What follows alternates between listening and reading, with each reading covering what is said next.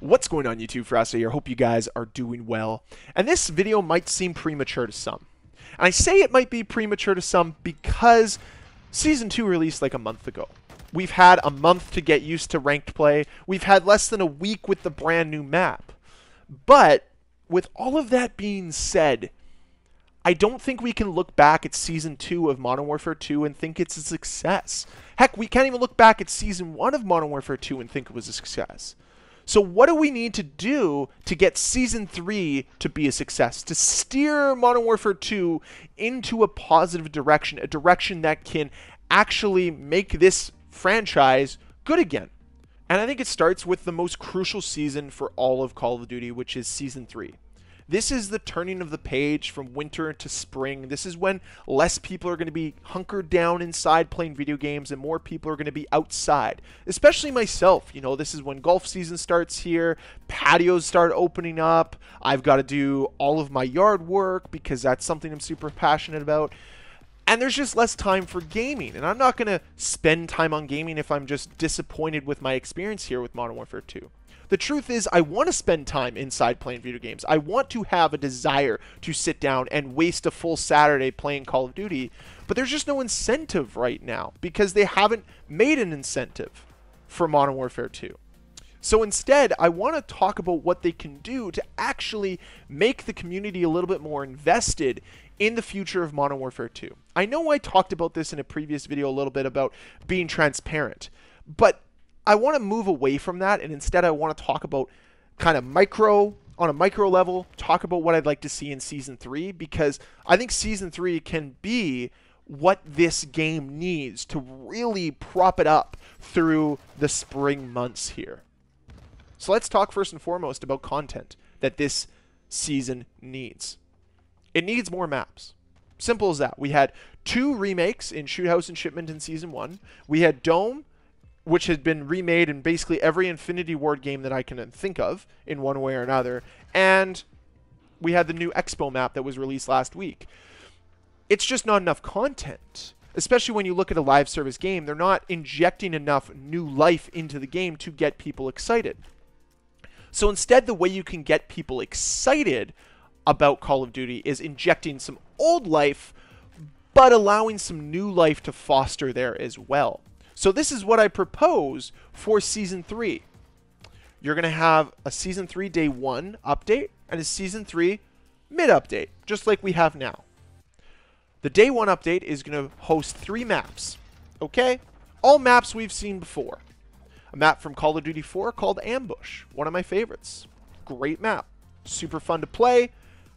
Will play very well here in Modern Warfare 2. Don't love doors, but I mean, it might be okay with doors. From Modern Warfare 2, we're going to see the first remaster from Modern Warfare 2 here in Modern Warfare 2. And it's not going to be the typical high-rise or terminal, even though we've looked at, past games, and that's what Infinity Ward's done, is they love to pull maps that we've played so many times over and over again. It's not even going to be Favela. No. No, no. For this, it is going to be the map Rundown. And I know for some of you, you guys might be like, that's a weird choice. That's a bad choice. I disagree. Rundown is one of my favorite maps in the game. I have a personal connection to it. It was the first map I ever got a nuke on. But that's neither here nor there. I think Rundown would play very well in this game because, 1, there's not a lot of doors on the map. But number 2, it's a simplistic 3-lane map that I think you could actually develop into a pretty good competitive map. And that's what this game needs. It needs more competitive maps because the Call of Duty League is kind of a little stale because there's just not a lot of competitive maps. Whereas I think Rundown could play pretty dang competitively. Be a little slow at times, especially in a map like game mode like Search and Destroy. But as a map as a whole, it's a pretty decent map. And I've always liked it. I've always wanted to see it brought back into another game. And I think this is a perfect opportunity. The third map they're bringing back is going to be from Modern Warfare 3. And that map is, of course, Arkaden.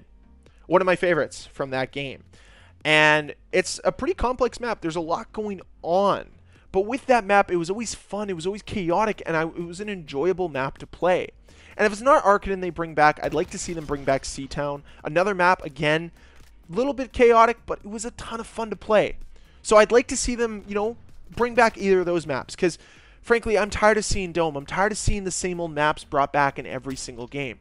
The other thing they're going to do is they're going to give us one brand new map at the first dose of this update. One brand new map. Don't care what it is. It's just going to be a very tiny map, something small. I don't want to see, Rust size map is what I'd like to see. I don't want to see them bring back Rust. I want to see them make a map that's as small as Rust, that's as claustrophobic as Rust, that is as chaotic as Rust can be. I want that here in Modern Warfare 2, and I want them to develop one that is small and enjoyable to play, because I know that's really hard. Which leads me into the next part of what's going to happen at the end of Season 3. So the mid-Season 3 update. So we're going to get 4 maps at launch of Season 3. Midway through Season 3, coming off the reins of that really, really small map that I was talking about, they're going to release Face Off.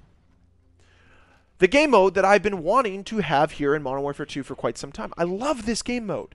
Tiny maps, claustrophobic, super fun. 3v3, a ton of fun. I loved it in Black Ops Cold War. I want to see it return here in Modern Warfare 2. And I think there's no better time than middle of Season 3 to bring it back, integrate the map that was put in for 6v6, integrate it into Face Off, and then bring us 3 new Face Off maps alongside of it.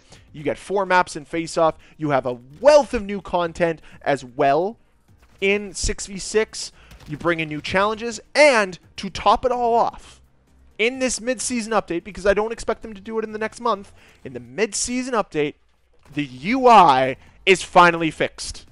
There we go. There you have it. That is how to make Season 3 the best season of Modern Warfare 2. 4 maps at the start of Season 3, Face-Off integration at the middle part, the mid-season update, along with a huge UI overhaul, and making the UI magnificent, because I think they can do it. I trust that they can make a good UI. The UI they have right now is horrible, and I hope that they make a change and an adjustment moving forward. Anyways, that's what I'd like to see in Season 3. Obviously, I'm not going to have much influence here, but I'd love to hear what you guys want to see in Season 3, because as I said at the start of this video, I'd like to see them start to go on the right track moving forward here, and I think it starts with a really solid Season 3. So yeah, let me know what you'd like to see in Season 3 down below in the comment section. As always, guys, thank you very much for watching. If you enjoyed this video, please hit that like button. If you want to see more videos from me, please hit that subscribe button. I'll see you next time. Bye.